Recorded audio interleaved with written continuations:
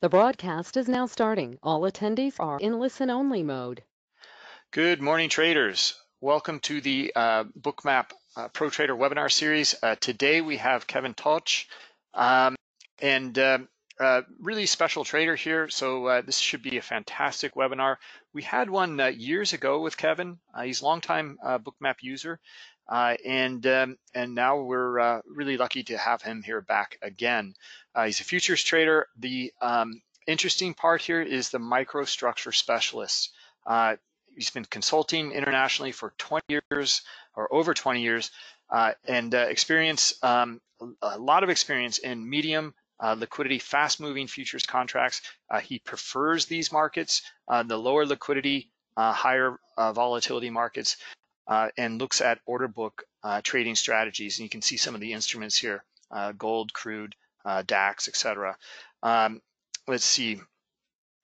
Yeah, he's also consulted with, Barclays, ICOs, and proprietary trader desks, and lots of quants as well. Yeah, his approach is mainly based on reading the behaviors of the liquidity providers, the market makers, and the high-frequency trading activities using the order book and Bookmap. Okay, I need to go through the risk disclaimer, and I want to go through some contact information for Kevin, and then we'll give the presentation to him. Trading futures, equities, and digital currencies involves substantial risk of loss and is not suitable for all investors. Past performance is not necessarily indicative of future results. And here are all the different links, social media, website, etc. For Kevin. And also special offers for Bookmap from Kevin is here as well. And don't worry, I'm going to put all of these into the chat periodically throughout the webinar so that you guys have access to them, and you should be able to click on them and copy and paste them into your browser, etc. Okay, so let's turn it over to Kevin, and we'll take it away. Great. Hi, Bruce. Can you hear me? Can everybody hear me? Yep. Okay, sounds wonderful. Great. So what do you see right now? Which screen? Because I have 8 here, so I'm not sure which one. Okay, so I gave you the presentation, so I think you need to, you will select a screen and then confirm I'm it. seeing. Oh, okay, normally now you should see a full page slide of the presentation. We do. Wonderful. Okay, so we're going to start.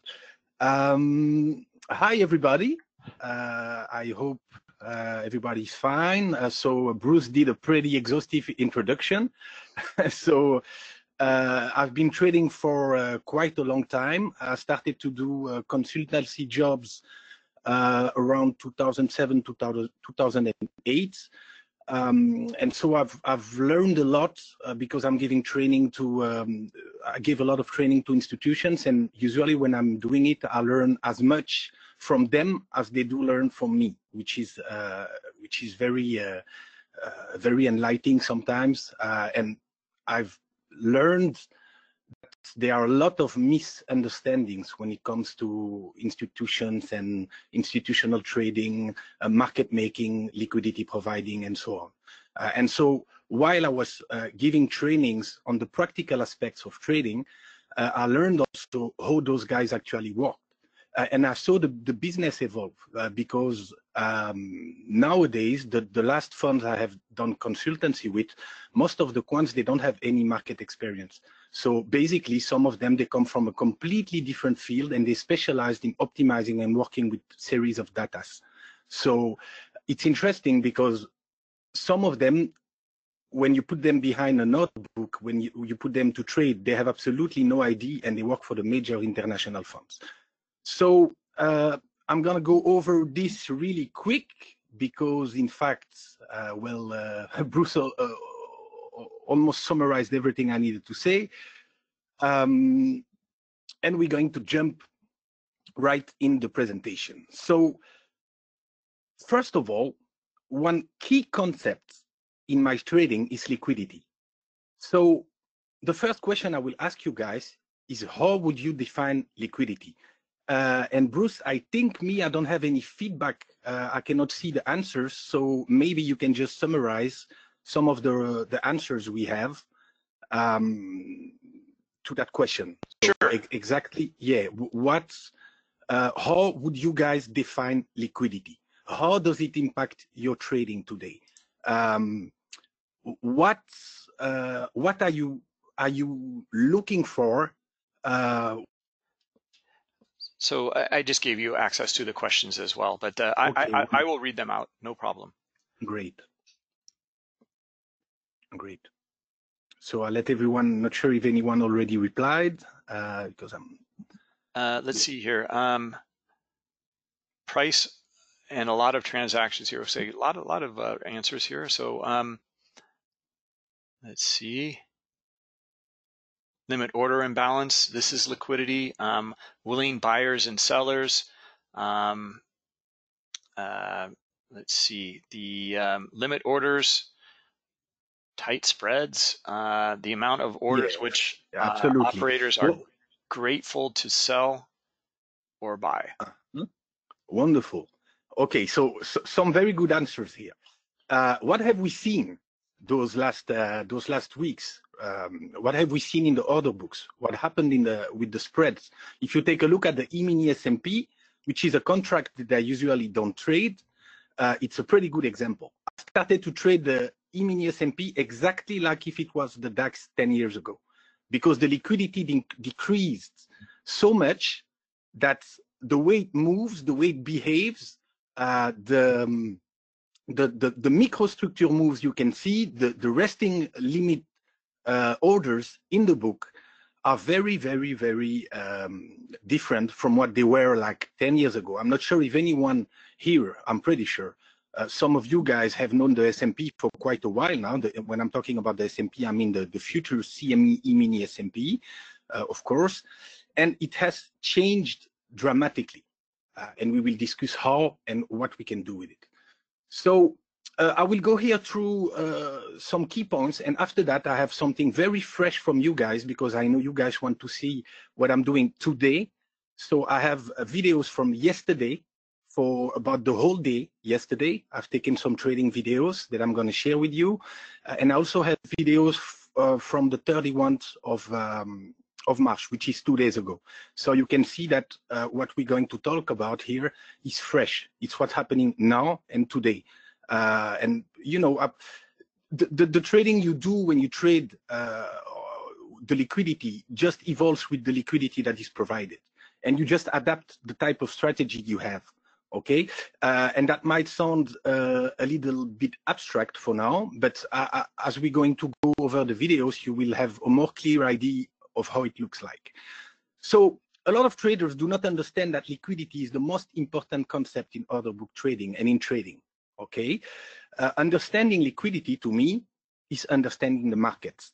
If you do understand that you won't move for example, let's say now the Euro Stoxx 50 that trades on Eurex, the same way you're going to move the Nasdaq, which is known for being very volatile, then you're probably going to go into a lot of trouble.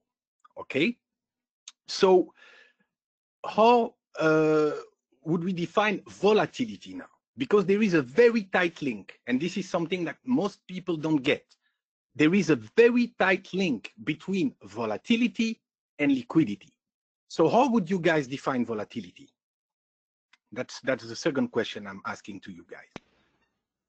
Okay, let's take a look here. Average true range.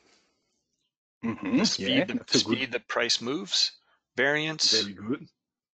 Standard deviation. Mm-hmm.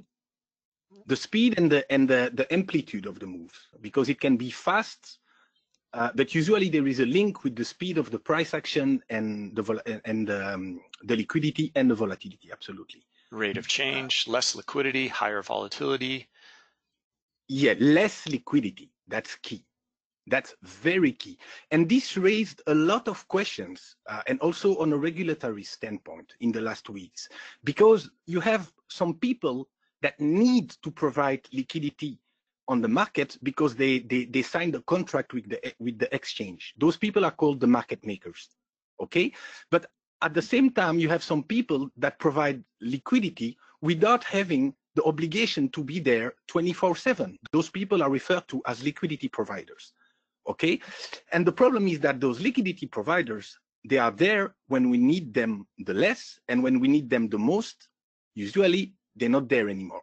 And this is what we have seen in the stocks to a lesser extent, but we have seen it a lot those days in the big DAX. For those of you that follow the big DAX, Eurex, it's like there is like a 6-7 tick spread, even sometimes 10 tick spreads.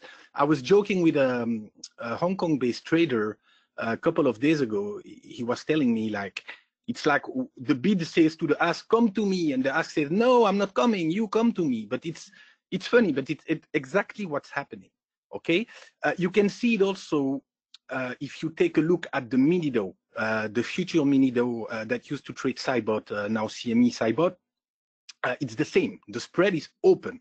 When you look at the S&P, since it was one of the most liquid ones, well, it's not that bad as what you can have on the big DAX and on the DO. But still, the liquidity has nothing to do with what we have seen, like even 2 or 3 years ago. Okay, so that's a very, very important aspect also. So how would you define volatility? I will come up here with some insights when we're going to take a look at the videos. And now the next question I'm going to ask, but I pretty much answered it a couple of seconds ago. What happened lately on a liquidity standpoint? I'm not sure. What are you guys trading? What contracts are you guys trading? I'm sure we must have a little bit of everything. Are you mainly trading like big contracts or small contracts like me? When I say small contracts, I mean with a thinner liquidity, with not as much resting bids and offers as what you can have in the thicker contracts.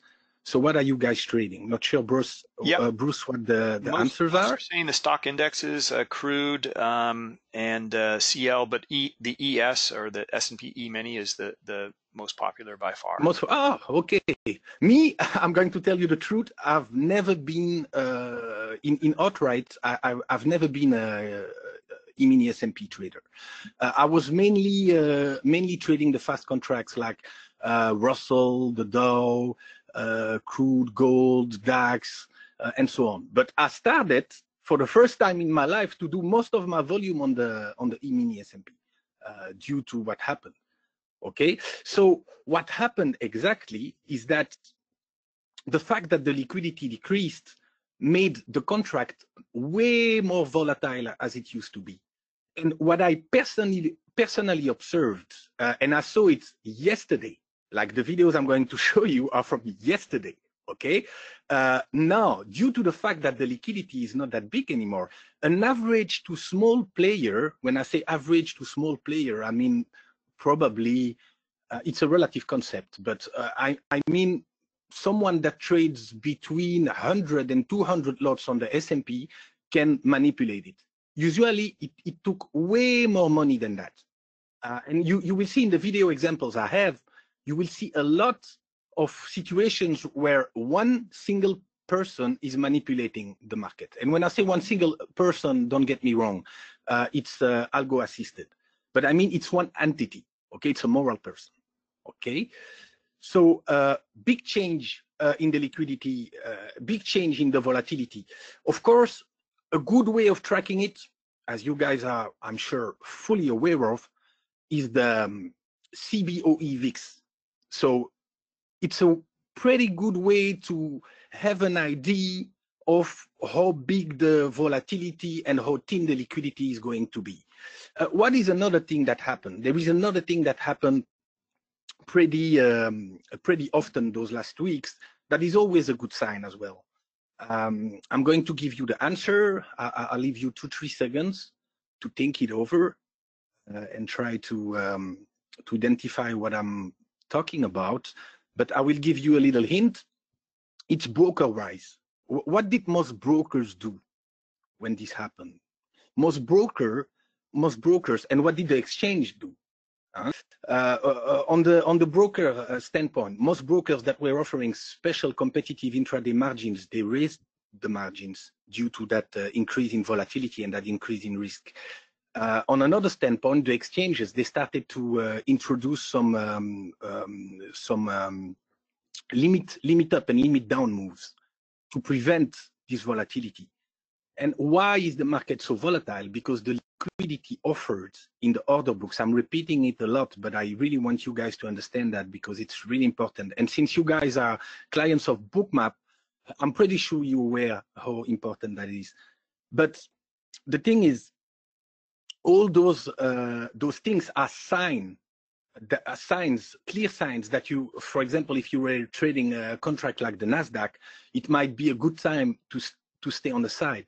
If you're trading 10 lot, then you're lucky. You will just decrease the number of size you trade by the amount of volatility increase, and that will give you about the same risk. But still, in those conditions, the problem is that small to average players can start to manipulate the market, which is not possible when the liquidity is good. And the other little problem that it might create is that the predictability is affected. Why? Because the market is the sum of different people working together. Different people that are, the fact that all this volume is coming in the market make the level of control of one single person difficult, okay? Unless, of course, you are a market maker, then you are pretty much always kind of in control. And a very good example that I'm always giving, I'm not sure if you guys remember when MFG went bankrupt. When MFG went bankrupt, you had a lot of futures exchanges that closed just because MFG as a prime broker and as a FCM was responsible for like 90% of the liquidity in the book. I have a lot of studies made by regulatory agencies that shows how much liquidity is provided by one single player. Usually when you trade a market like that, well, you know that you need to cope with the market maker's behavior because he's pretty much he can do pretty much what he wants in the order book, okay? So very important to keep that in mind because a lot of traders don't really realize the quantity or the percentage of market makers orders in one book. And there is plenty of evidence of that. A lot of, mainly when that subject is discussed, it's mainly because of regulators. So any national regulatory agency of any country with a good stock market or futures market is making studies on that because there is a lot of control in the hand of only a few people. But in this case, what I was saying is that the volatility that we currently having, in most cases, it affects a little bit the predictability of the market. Okay, so liquidity providers are out of the market and market makers are widening their spreads. Okay, you just need to take a look at Bookmap and at the order book. So we're going to have a quick recap here, and I'm not sure if I can use, I have a little tool to write on the screen. I'm not sure if I'm going to be able to use it. Bruce, do you see what I'm writing on the screen? Yes, it's working. Okay, wonderful. That's great. So this is what we used to have. Okay, this is what how I classify the markets. So it looks like it's a little difficult to use when I'm using it. I have some messages, so I'm just going to do it with the mouse. So the ES used to be a very liquid market. The 6E, average liquidity. The YM, average liquidity. The DX, which is the dollar index that trades at ICUS, has medium liquidity. The low liquidity markets are the DAX, the Russell, the crude, the gold. There are more, but that summarizes it pretty much. And here you have most treasuries, Schatz-Bund bubble, 30 years, bonds, 5-year notes, 10-year notes, Euro stocks that tend to be more liquid. Okay, so the stock stays liquid. It's not as liquid as it used to when you watch the number of resting bids and offers by price levels, but it stays fairly liquid. Okay. The biggest problem is the DAX. It's not even possible to trade it anymore. Gold, now spreads are tightening a bit, but still the liquidity on gold is pretty low. And we know that statistically, you can find some research about it pretty much everywhere. It's one of the most manipulated markets. Crude, with what's happening between Saudi Arabia and Russia, plus the fact that China, due to the COVID-19 crisis, is not really consuming crude because it's the first world crude oil consumer. Crude is a little bit is something that you need to take apart. Me, I love to trade crude. I'm not trading crude anymore, not right now. Okay, and it's pretty quiet. If you watch in the book, there is not much to do. I mean, on an intraday scalping, order book scalping standpoint. So the YM, it starts to get very hard to trade it. The ES, it moves from here to here. Those, they're not even here anymore. They are like, I won't say like penny stocks, but like you see the volatility you can have in those American penny stocks. Well, it's not, you know, I'm saying that to kind of to make a joke, but it's similar. Like the type of volatility and open spreads you have makes it quite hard to trade it. You can still trade it, but it needs to be part of a multi-asset strategy, like a spread or kind of an arbitrage between two assets with a high correlation factor and those kind of things. Okay, so that's one of the main changes I've seen. So, and I would even say that the ES, now it's getting better since the beginning of the week because we have seen a pretty drastic decrease in the VIX, not drastic, but a couple of good down days on the VIX. But I would say that the ES was even here like 2 weeks ago, like 10 days, 7 days ago, and now this week I will put it somewhere here. Okay, and this is why I'm starting to trade it.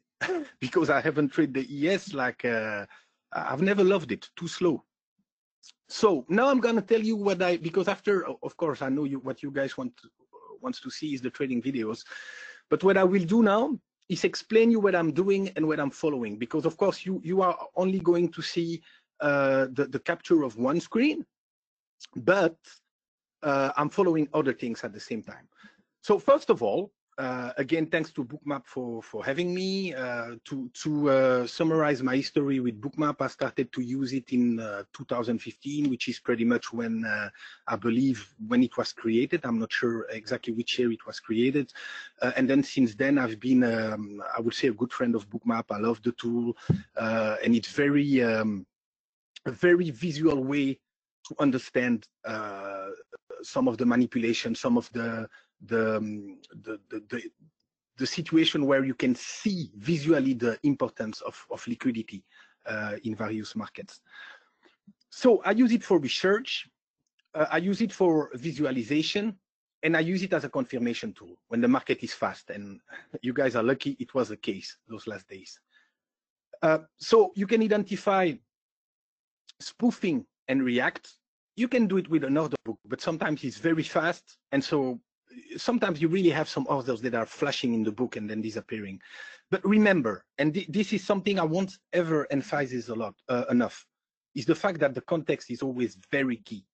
Okay, you guys need to keep in mind that there are a lot of strategies you can do when it comes to microstructure.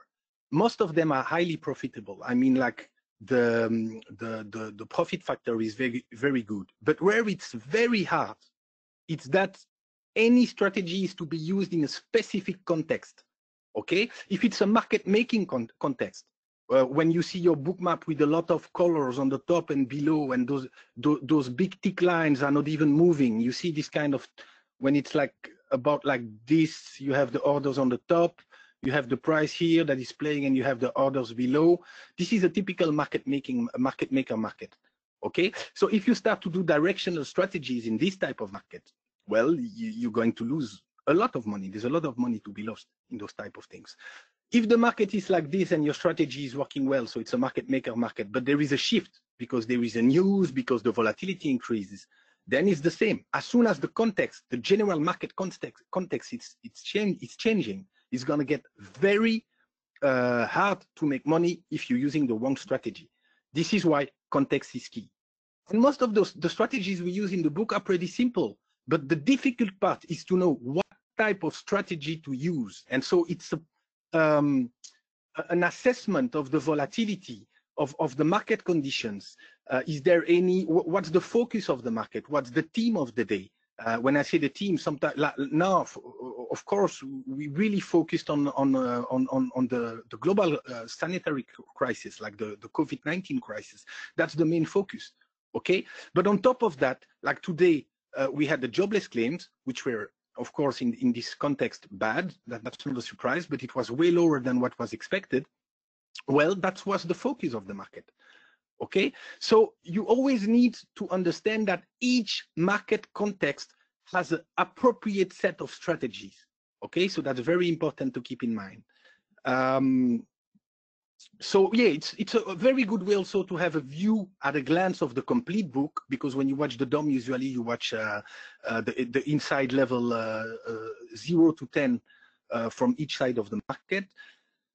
It's very interesting for me when I give trainings on order book dynamics. It's interesting to show it in a visual way.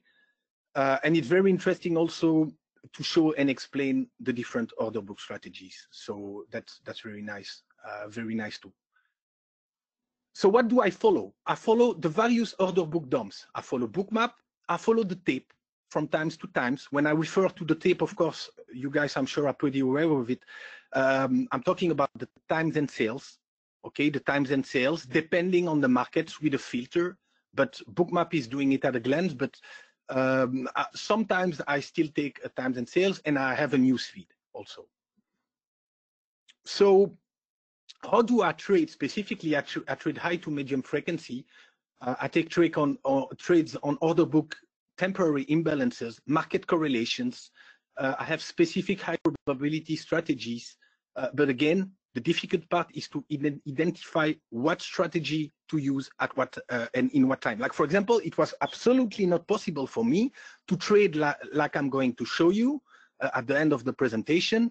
Like, for example, 2 years ago on the S&P, absolutely not. Even 1 year ago. Okay, it's really important to pick the right strategy on the right market with the right liquidity, and this is the only way it can work. Okay, if you're wrong on the and to have a good understanding of the current volatility. Okay, and this is something you can do watching Bookmap, or this is something you can do watching the order books. Following the market correlations is also one of the most important things to do. If you have the, let's say the DAX doing a new high and it's not confirmed by any one of the other correlated markets, the other indexes, well, you know that it's probably a new high that you can sell. But if you have the E-mini S&P, the stocks, the Dow doing a new high together with the DAX, that's something completely different. Okay, so it's very important to keep a look, I mean, in my style of trading, at all the markets at the same time. Okay, and when I say all the markets at the same time, it doesn't mean that you're watching all of them to trade them. So you're not looking for setups, but you have a little idea where they are in their range. Are they making new highs? Are we in range extension mode? Or are we inside the range of the day because it's a market making markets, and those kind of things. So from there, it can be, yeah, of course, it can be spreads or outrights. I mainly trade outrights for now, so which means a single directional strategy on one instrument. And I trade multiples, and I'm going to talk about it in a couple of slides. But I mean, it's very important when you work scalping strategies to be able to trade more than one contract. If you don't have the capitalization required to trade more than one contract, then maybe you can just move to a micro or a smaller instrument, okay? But the problem is that if you trade only one single contract, you're going to be right or wrong. If you trade two contracts, you have more margin of working to, you don't need to find an exact turning point. You need to find an area. And the more contracts you can trade, the more easy, not easy because it's never easy, but the more you can be a little wrong, not completely wrong, but a little wrong. Okay, so it's important to have an appropriated amount of contract that is linked to the size of your account.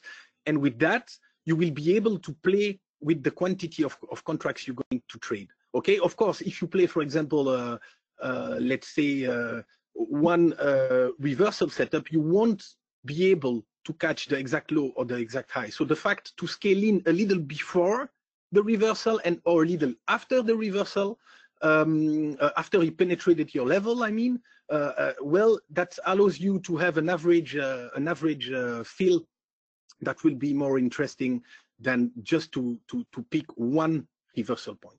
Okay. And anyways, if there are questions, I will be very happy to answer them after. From there, yeah, this is what I was talking earlier, what I was discussing earlier. So during the COVID-19, I moved from the DAX. I was not really trading the DAX as much, but it was my main contracts for about 10 years. But I moved to the small DAX. The small DAX tend to be the new DAX. And I was discussing with a couple of traders and with a gentleman from TT, the fact that we might see the big DAX disappear due to the fact that the underlying value starts to get too big. And this is also something that was discussed a couple of years ago. I had tweeted something about that. In the beginning, there was like a poll among high volume traders from Eurex to discuss, are we going to keep having the DAX, or are we going to move to the mini DAX, or are we going to keep both, or are we just going to keep the DAX like this? And after that poll, they decided to create the mini DAX. And now I think with what's happening on the big DAX with these 10 tick spreads, it makes it very cost inefficient to hedge on it because it's mainly used for hedging purposes and hedging strategies. So yeah, this is pretty much what I was saying earlier. So I will move. So from there, those are the questions that I ask myself all the time when I'm scalping. This is important, very important. So there are two groups that are fighting in the markets, and this is a question that I'm asking to you guys. What are the two groups that we do have in the markets? Like we have, and more specifically in the market microstructure. So when you watch an order book, when you watch Bookmap, you watch two groups that are fighting together. Okay. So not sure if Bruce is around to to let me know what the answers. Buyers and sellers is what most people are saying. Yeah, no, because those groups are not really fighting. But buyers and sellers Market are always makers and liquidity providers, bears and bulls. With who? With who? Market makers and liquidity providers with who? A market maker is fighting with who, guys? When the market makers start to fight with someone, and there are fights occurring in those order books. So informed traders, retail traders, long-term traders, okay, institutional traders. It doesn't really matter the fact that they are institutional or not. It doesn't really matter. It matters a lot, but in my example, it doesn't really matter. What I was trying to remind you guys is that you have liquidity providers and market makers that are fighting with market takers. Okay, so the market takers are those that are initiating the trades. The market makers and the liquidity providers are those that are providing the liquidity to allow the other group to trade. And due to that, the reaction of the market maker, and this is why, and I started the presentation with that, but this will conclude the concept and the key concept of the relation between liquidity and volatility. The fact is that as the market, if the market maker is populating the DOM with a quantity of limit orders and he sees that someone keeps eating his liquidity, he will move the market either lower if someone is selling, or higher if the market if the market taker is buying. And why does he does that? Yeah, you're going to say, yeah, you're a genius. You're telling me that when someone is selling, the market is going down, and when someone is buying, the market is going higher. I don't need you to know that. No, what I mean is that sometimes it's a making market. So the market is quiet, and you don't have any moves on any other market. Remember my example when the DAX is breaking the highs alone, okay? But the thing is that the market maker will increase the market impact. And when he will increase the market impact, he will do that so he can increase the average price of the position of the trader that is either buying or selling. And at some point, when the price becomes too low or too high, the market maker will reverse the machine and start playing with the liquidity to put himself back in positive territory. Because remember that every time someone is selling, the market maker is accumulating a long position. So as soon as the institution, if it is an institution that is selling and that is taking liquidity is done, the market maker will do whatever is in his power to put the market back where he is in profitable territory. He will lock the most volume he can, and he will move. And this is something you can see in the microstructure, but this is somehow something you can see in the macrostructure. But when it's happening in the macrostructure, it's more sophisticated. You have hedging techniques and things like that. But mainly that's the core concept. So the two groups that are fighting are on one side, you do have the liquidity providers and the market makers, and the other side, you do have anyone that is using liquidity, okay? But remember, the people that are using the liquidity, they have a specific goal, which is a trading goal. It can be a hedge. It can be part of it can be, for example, a big fund that need to rebalance its fund and that do have a partial hedge on futures because it's part of the model of the fund. But it can also be like a small trader that is just initiating a trade. Or it can be, let's say, an intraday trader that sells because it's part of a multi-asset strategy. It doesn't matter. But on one side of the trade, you will find most of the time someone with a need, a real trading need. And on the other side of the trade, you will find someone that is there to provide liquidity. Okay, just because he signed an agreement with the exchange and he's paid to provide liquidity, and he receives some special. It can be like in some markets you get some rebates. In other, it doesn't matter. But I really want you, if you take something out of this presentation, it's really that the two groups that are fighting at every time are the liquidity takers and the liquidity providers. And the liquidity providers, they try. This is why you always have those oscillations in the markets. It's never. They try to put the market back in profitable territory to unload their exposure, and this is why you always have those moves in the order book. Even if the market is going up, you pretty much have moves in the order book, up, down, a couple of ticks. You know, unless the liquidity is gone. But again, the good thing and the interesting thing to do will be when you have a big price move to look what really traded inside the candle, because if you have a very big candle of like let's say, I don't know, 30 ticks, for example. Okay, you have a big candle of 30 ticks, but when you look inside, you will see slippage, nothing traded. Okay, and then you have those inside traders coming and saying, oh, you needed to buy there and sell there. Yeah, but there was no liquidity to buy there and sell there. Okay, so this is something you really need to start watching, because it makes a huge difference in the way you're going to see the markets after this presentation. So who is in control? Is the market maker in control, or are the market takers in control? Okay, when you have a big news event, the market makers try to protect himself. As soon as you see the liquidity displayed in the order book disappearing, well, you see the market maker, he's protecting himself. When the market maker is opening the spread 10 ticks, and when I say the market maker, it doesn't mean it's one specific guy, but it's a group of banks acting together and providing liquidity for a specific exchange, and they sign an agreement to do it, so they need to be there. But they will protect themselves, they will open the spread. The exchange, as soon as there is a special event, they will say, yeah, now it's a high risk environment, so you have the right to give less liquidity and open the spreads a little bit. But the market makers are there to keep an orderly market. That's very key.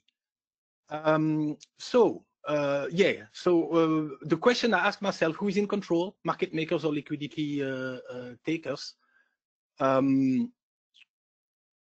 What is the impact of market takers? Okay, do they have the high market impact or not? And then I define the appropriate trading style and I decide the strategy I'm going to use. Okay, and that's it. That's it, pretty much. Now you're done with hearing a guy with a French accent talking a lot, and I'm going to move to the examples. I'm pretty sure that's the thing you the most interested in. Let me just, Bruce, can I pause showing the screen during the time where I switch? So yeah, now I see these files here, the video MP4 files. Okay. Yep. Okay, I'm gonna switch, and you're gonna tell me. Okay, so this is from yesterday. Let's put it in the list. Okay, 1st of April. Yeah, mainly 1st of April because it was pretty busy. Okay, so can you? Okay, let me switch to the other screen.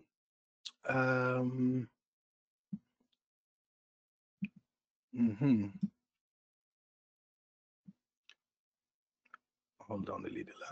Maybe you can bring it over to this screen. It's a vertical screen. Yeah, something I forgot to tell you guys. Due to the high volatility, when you trade the high volatile instrument, it's always okay. I think it's this one. You seeing like a DOM with yes. Okay, with Bookmap. Next okay. One. So this is the close. This is Thursday, 31 March. So it's 2 days ago at 3:16. And this is a specific situation where I'm expecting a short-term reversal, but I want the market to be a little faster. You see, it's just flirting with the lows, and me, I want some kind of acceleration. So I was expecting this for a long time. I was bored. Or you should see the time here. Yeah, so that's the European Paris Berlin time. So it was 9:25 Eastern time. Okay, so here I'm starting to see a little rejection. Yeah, of course the market is not, due to the video capture. It's a little you don't see it as well, but it takes hours because there are a lot of things happening. So it takes a long time to produce the videos. But you see here, I'm trying to scale in. You see at the Bookmap side of things, we went inside the orders and it pretty much dried out, which is exactly what I saw in the book as well. And we have a lot of tape-wise, when you see the green balls, you have on those. By the way, this is the alpha version. So you have the green balls are the positive delta.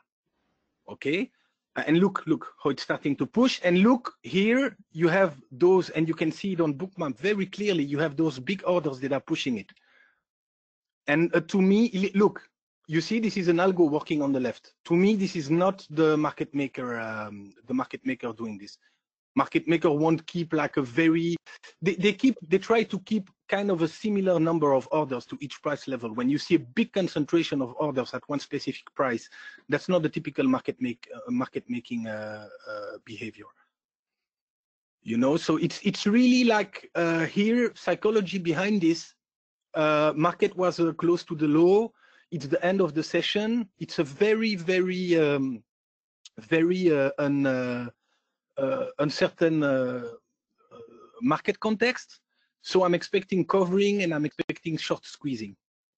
Okay, and it's confirmed by the order flow. So I'm willing to, and you can also to take a long and try to be long. And I've been working the long side that day for pretty much of the day, the most part of the day.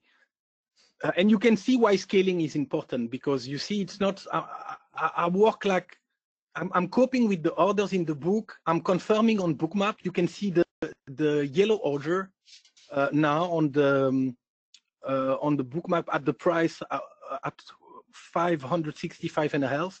You can see the big order that is showing. 66, sorry, 506. And you see it's moving. When the market is moving down, it's moving down as well. But the one that is anchored is the 66, 65 and a half there. Okay, so it still looks good. And it's very slow for close. It's a very controlled market. There are a couple of guys that, because, you know, those guys that are playing those games right there, here, they won't have the guts to do so if it's high volatility and if there is real flow. But not sure if you guys have watched, I'm sure you have watched Bookmap a lot, but if you watch the DOM, the way it moves, you can see it's very slow. And funny thing is that for the last 10 to 15 minutes, I stopped. I was already done. But since it was the end of the quarter, a lot of orders came to hit the market. There is a very big volume spike during the 10 to 15 minutes. To all the people that still needed to put orders in started to trade. But before that, during the last 30 minutes, it was pretty quiet.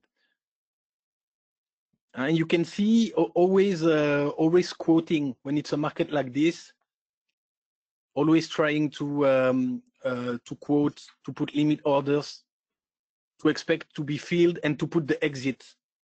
And you see here, I used on the right here, you see the big order that is at 570. I used it to put myself a little bit in front of it, because I believe it will be hard for the market to cross that order. And I'm trying to add, because I also believe that the market tends to, you know, there are a lot of bots that are there to find liquidity. And so due to that, they tend to, when you have a big order, to go and see if the order is there, because if the order is there, it means that the accumulation algorithms, they used to go and probe to see if the liquidity is real, you know.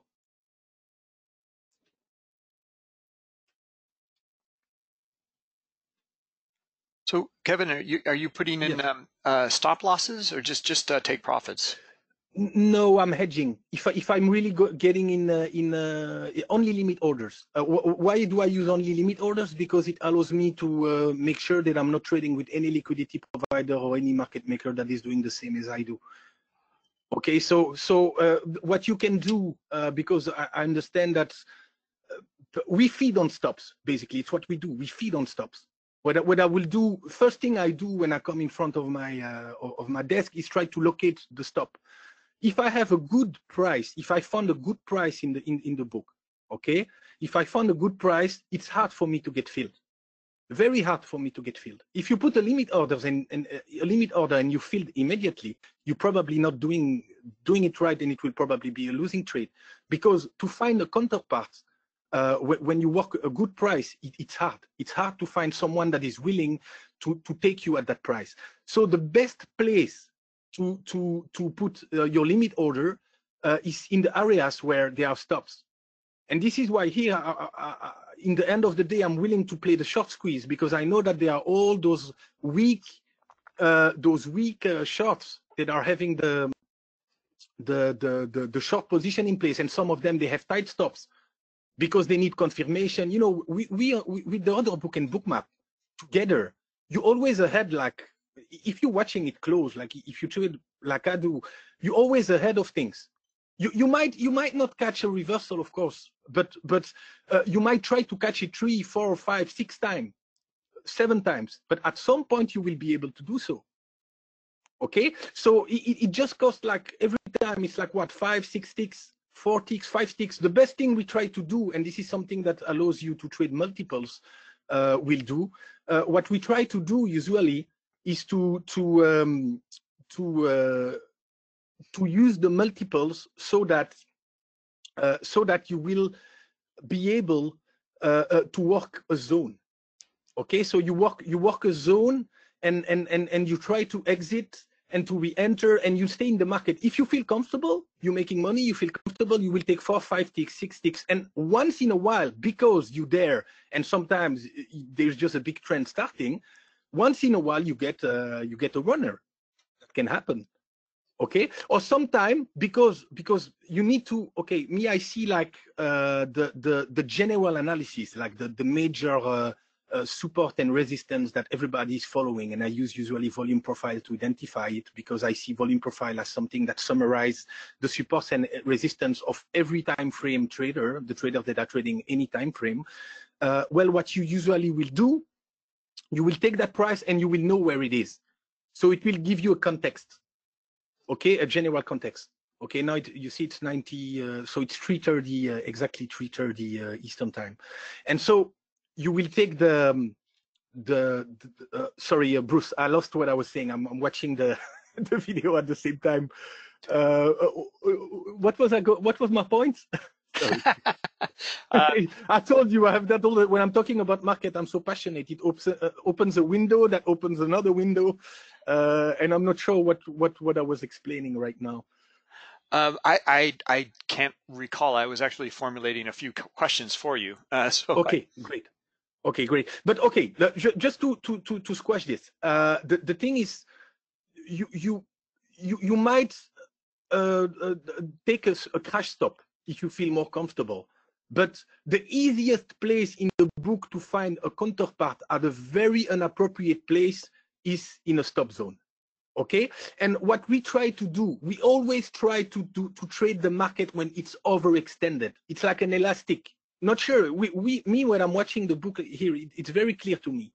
Okay, but I'm not sure if it's clear to you guys. But it's like the market will go in one direction, then reverse in the other direction, and it will keep going like that, and so on and so forth. Okay, I'm maybe going to close this vid.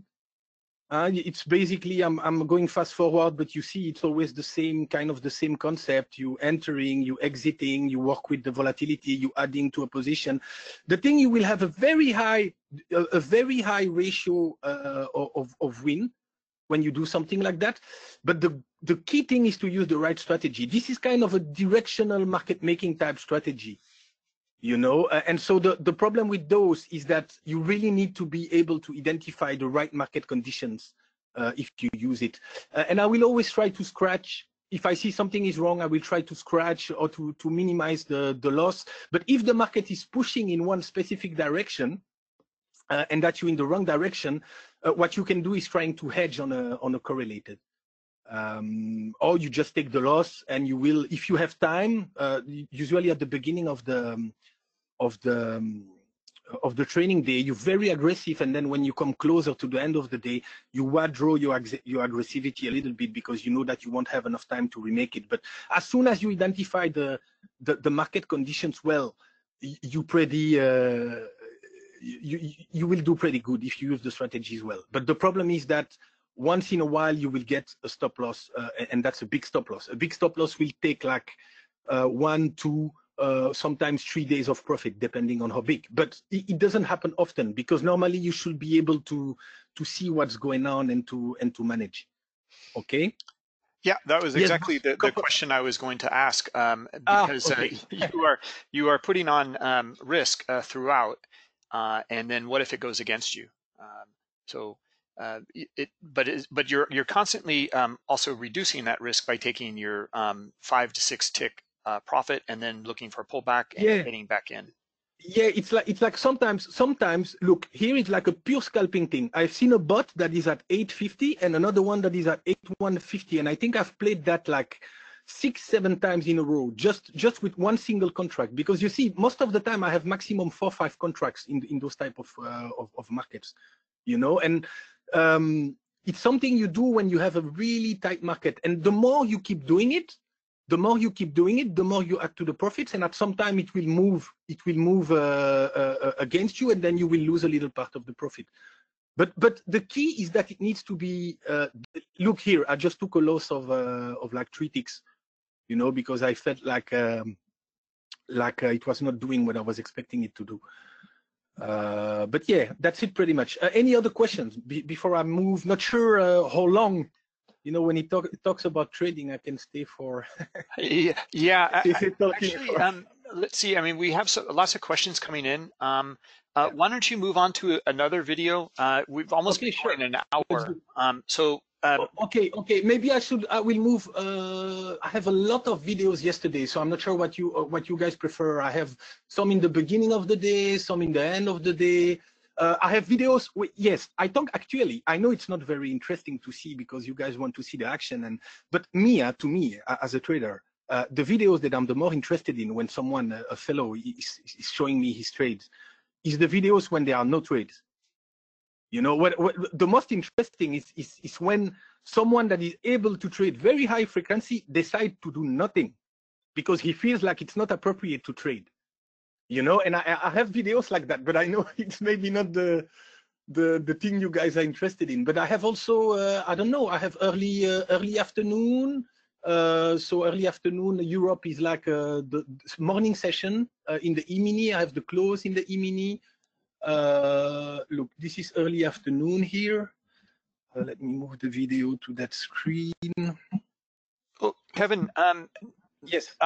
do you tomorrow at the same time? Do you have time to present? Maybe we'll do a part 2 to this.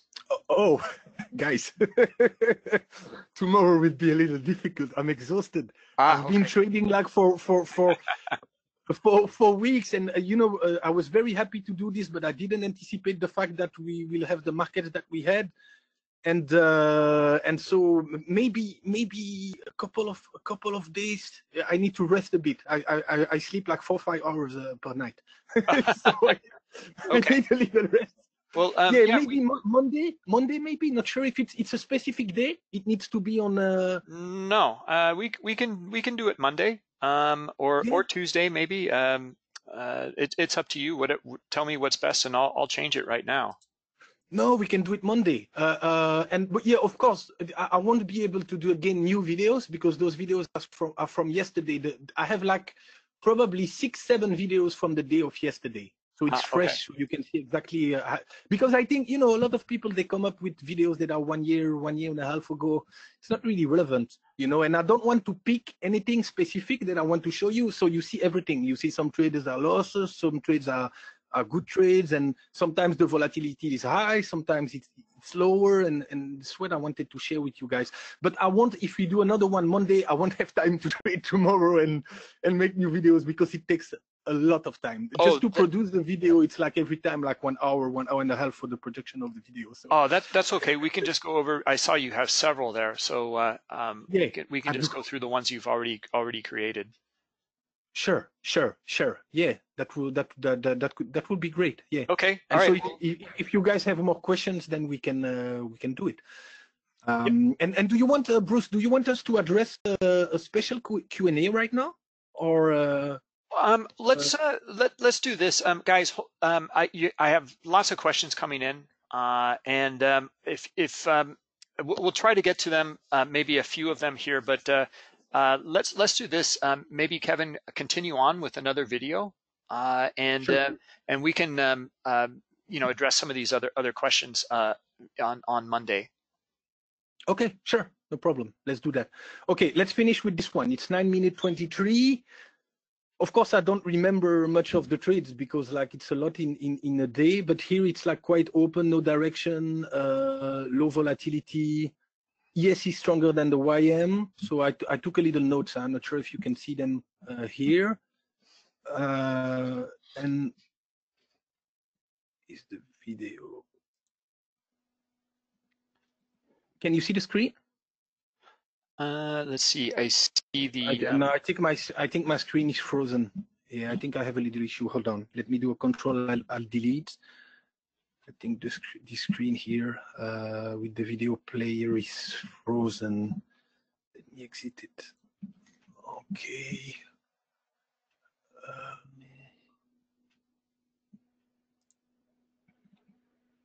Oh, it's not the same. Oh, sorry, it's always opening on a different screen. Okay, now it looks like it's fine.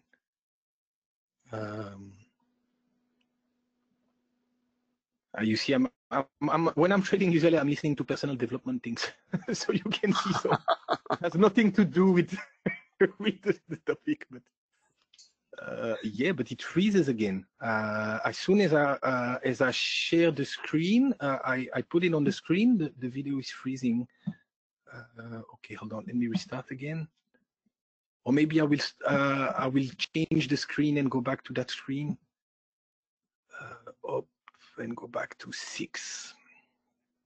There we go. There we go. It's moving now, right? You can see it moving now. Yes.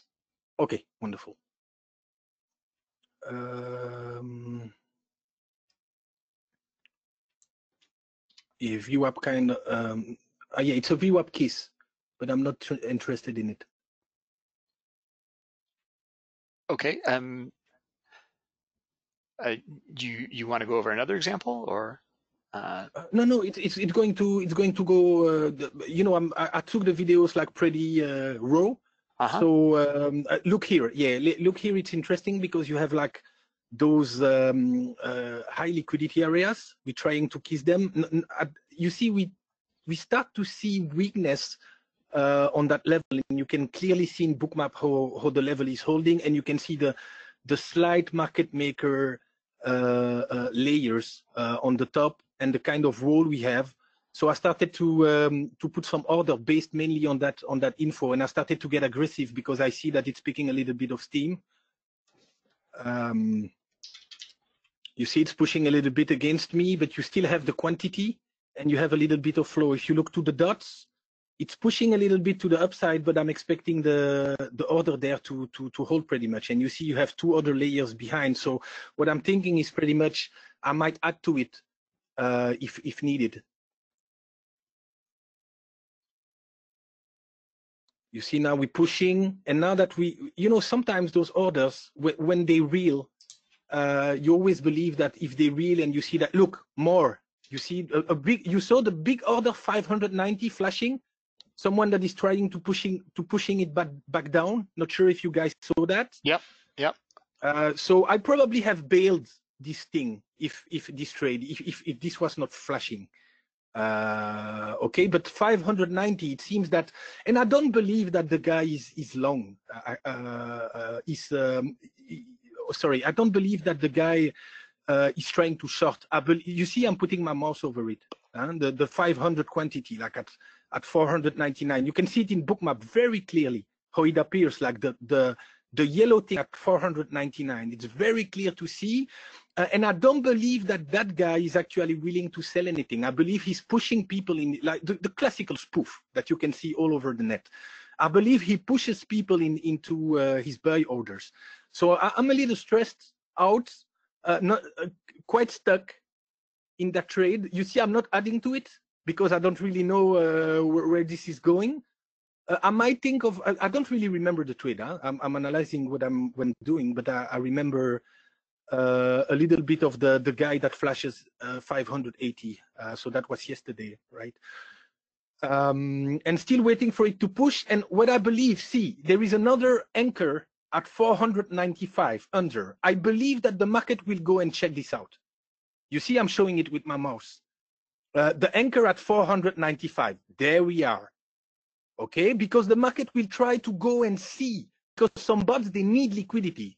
Because if they don't find a counterpart, they will have a too high market impact. Okay, so here I'm looking if I can get anything out of this, but it looks like it's not going anywhere. And you see, it's very different. If you compare to the other video, I'm not adding to it. I'm not doing anything. I'm just trying to get out because I'm stuck. Something I always keep in mind. I know I have a risk like of about 10. So I know I have paid the risk of 10 to be in this trade. So I wanted to get something out of it, because if not, I will have a negative risk reward. And now I'm thinking of exiting at the entry. You see, I'm trying to scratch it, and I scratched it. But it looked at, yeah, I had two contracts actually. I thought I had one, but I had two. You see, now I'm still expecting it to. Now I'm trying to, by doing this, by adding another contract, scratching at the entry and adding another contract on the other side, what I'm trying to do is to have a better average price, so to have a higher short average price. So that if we go and push again in 94, well, I will be able to get at least something out of it. You see, one contract, and this is what I was expecting. This is what I was waiting for. You see how the acceleration. When you have the acceleration, exhaustion, it's done. You know, the party is done. No need to unless it's a key long-term type of price where you expect a reversal. But usually me, and sometimes I miss moves. You see, it went a couple of ticks further, but I stick to what I do, to what I know. I mean, in what I do. Yes, I'm not sure if you still a couple of minutes remaining. Exactly what I was looking for. Pretty incredible to see that in 2012, in 2020. Sorry, I'm getting old. So yeah, 2020 in the S&P, seeing a manipulation like this, like if it's like a small liquidity contract, is pretty incredible. It's what I meant, because it was really, you really saw like someone manipulating the market on the top, probably having an order down, pushing the people in his order below, and then the market is going in the other direction, and he's playing and having a big weight on the market. And you can see it's one player because the order disappears from one side and appears to the other side. Okay, look now, pushing at 491.75. It's really good to me. Of course, I don't have the time to. I watch Bookmap for confirmation, but I don't keep my eyes on Bookmap. So now I have my eyes on Bookmap, and it's really interesting to see how visual it is actually. Because you see the price level now, they start to disappear.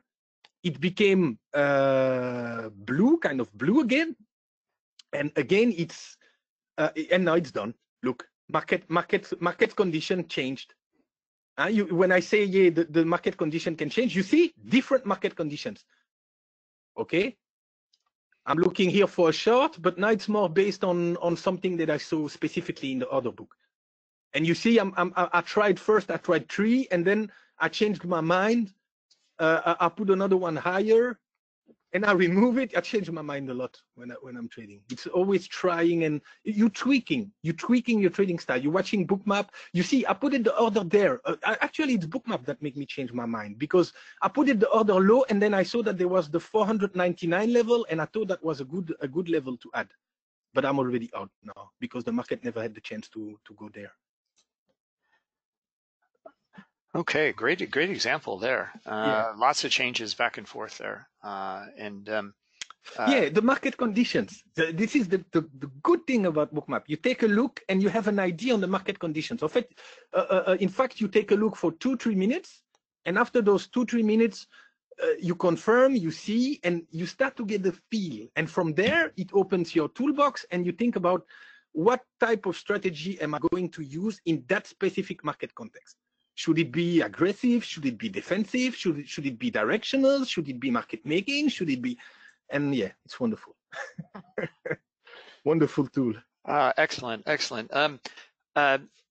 Kevin, let's see, we've been going over an hour here, and we've only gone through a few examples. But yes. Let me explain a few things, guys. So sure. I have made a new webinar. I have put it into the chat. We will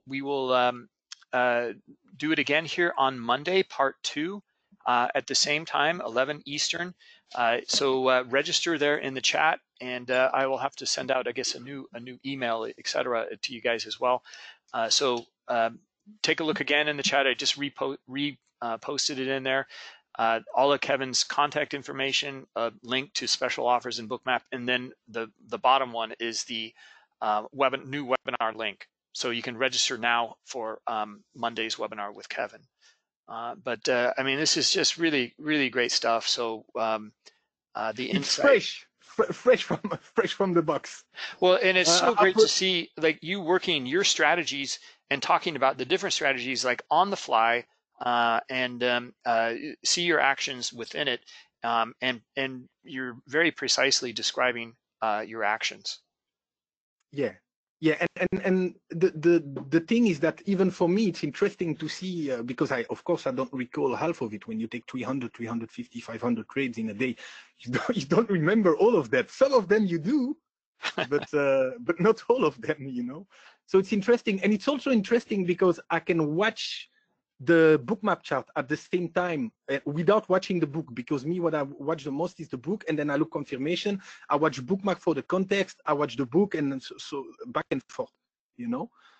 So yeah, it's very nice. I have Bruce. I have a thing. I'm planning to send like videos on maybe weekly basis. So I practice my English, you know. Not sure where I should put it, or if there is anywhere where I can put the opt-in box.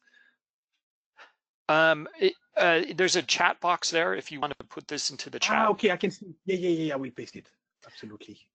Kevin, just one question. There's been a few questions regarding the correlations. I think you answered it. You said that if you're looking at the ES, then, for example, you're looking at the other stock indexes as well, and the DAX as well. Or what I watch, like the correlation I'm watching. Yes. Which correlations are you looking at? And okay. So usually I put risk assets and quality assets in two separate places in my screen. Usually I put the risk assets on the left and the quality assets on the right. I mean with the order books. What I'm going to watch is depending on the context, as always.